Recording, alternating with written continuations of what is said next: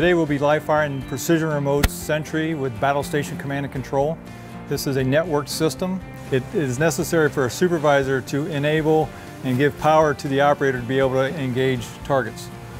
As you can see, blacked out, supervisor enables. They'll say waiting for console enable. The operator then enables his system. He's got the map view with an icon. This represents the one system that we currently have hooked up. Operator selects the system.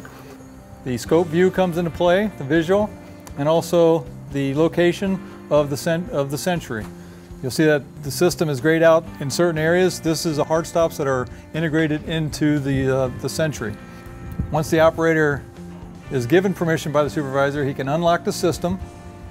The system will come out of its nesting, and the operator can elevate and rotate the system.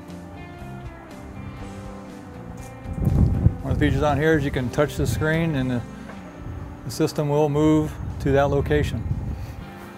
An outstanding capability that the SENTRY has integrated is MILES, the multiple integrated laser engagement system. As you see here, the key position on this side is in rows, which gives you the live weapon. If you turn the key, switch the key over, turn it over to trainer, it's indicated on the monitor as in the trainer mode, and will also be indicated on the operator's mode. The trigger is then electrically locked out. You can't enable the trigger, so the safety system is in place. Once it's in the trainer mode, the operator selects the weapon, and when the weapon comes up, the barrel stays nested, oriented into the bullet trap.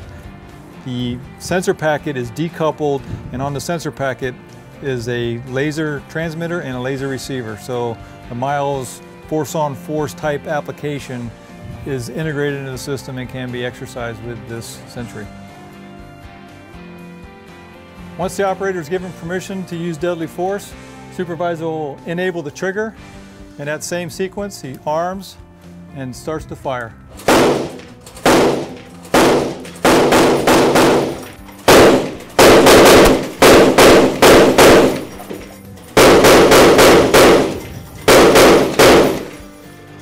At any time in the sequence, the supervisor can disable the system several ways. He can disengage the trigger, he can disable the console, or he can do his emergency stop button over here.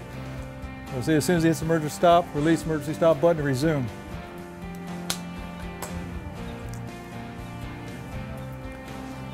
Operator has to reselect the system, and then he's got control of the weapon.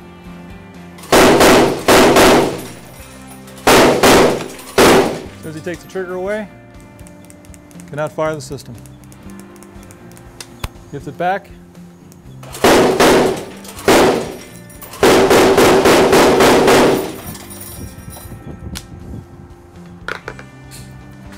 The SENTRY.